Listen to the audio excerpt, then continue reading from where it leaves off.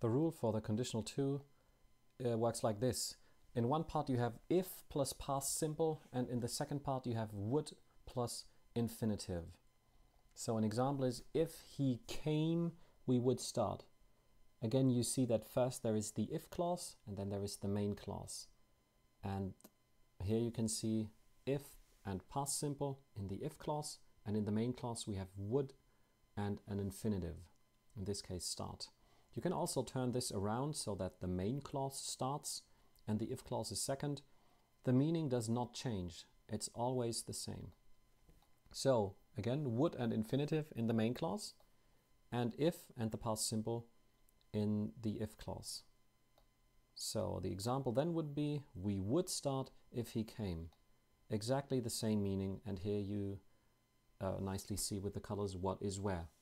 Now, will this happen? Will this not happen? Maybe it will, but probably not. So there's a difference in meaning to the conditional 1.